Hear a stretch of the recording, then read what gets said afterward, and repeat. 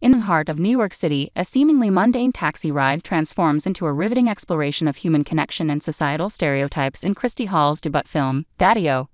The film, set almost entirely within the confines of a yellow cab, stars Dakota Johnson and Sean Penn, whose performances breathe life into a narrative that challenges our expectations of gender dynamics and personal revelations.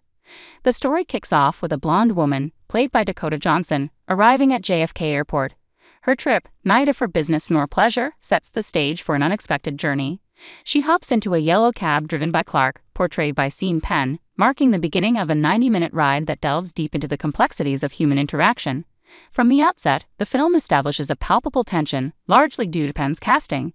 Known for his intense and often aggressive roles, Penn's presence immediately raises questions about the nature of his character's intentions. Will Clark, on his last fare of the night, respect his passenger, or will he succumb to predatory instincts? As the cab weaves through the city, Clark engages Johnson's character in a probing conversation. He fancies himself an expert on human nature, attempting to deduce her life story from minimal clues. Johnson's character, wary and guarded, resists sharing personal details, revealing only that she hails from a small town in Oklahoma. This revelation surprises Clark, who perceives her as more worldly. The dynamic between the two characters is further complicated by a series of lewd text messages Johnson's character receives from an unseen lover, referred to as Daddy. This third, unseen character adds a layer of tension and intrigue, as Johnson's character navigates the demands of her lover while engaging in a flirtatious game with Clark. Throughout the ride, the conversation oscillates between personal revelations and broader societal observations.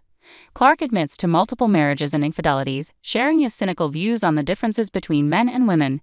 These broad generalizations are meant to provoke both Johnson's character and the audience, challenging preconceived notions about gender and relationships. As the taxi inches through traffic, the physical and emotional distance between the characters narrows. Clark slides open the partition window, allowing for a more intimate exchange. Johnson's character begins to learn more about her interrogator, while Clark continues to press her with questions, acting like a detective and therapist rolled into one. The film's dialogue is sharp and thought-provoking, with each character trying to destabilize the other. They keep score, tallying points each time one of them says something that catches the other off guard. This verbal sparring adds a layer of suspense as the audience is left wondering who will gain the upper hand.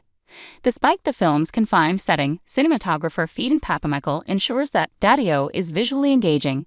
The use of light and reflections, particularly in the rearview mirror, adds depth to the characters' interactions. Composer Dickon Hinchlife's subdued piano score complements the film's tone, enhancing the emotional weight of the dialogue. As the taxi nears its destination, the conversation takes deeply personal turns. Clark's theories about love and infidelity are tested against the backdrop of Johnson's character's own experiences. The film cleverly circles back to earlier themes such as tips, handshakes, and the distinction between truth and falsehood, tying them into the character's final revelations. Daddio is designed to spark conversation, both within the film and among its audience. It challenges stereotypes and explores the nuances of human connection, all within the seemingly mundane setting of a taxi ride. The film's strength lies in its ability to keep viewers engaged, despite its limited location and small cast. While the film's premise might not sound cinematic enough to justify a trip to the theater, the big screen experience enhances its impact. The collective discomfort and nervous laughter of a theater audience add to the film's tension, making the ride from JFK to Midtown feel like a journey through the complexities of human nature.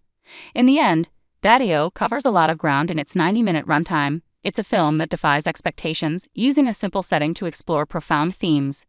Dakota Johnson and Sean Penn deliver performances that elevate the material, making Daddio a compelling watch for anyone interested in the intricacies of human relationships.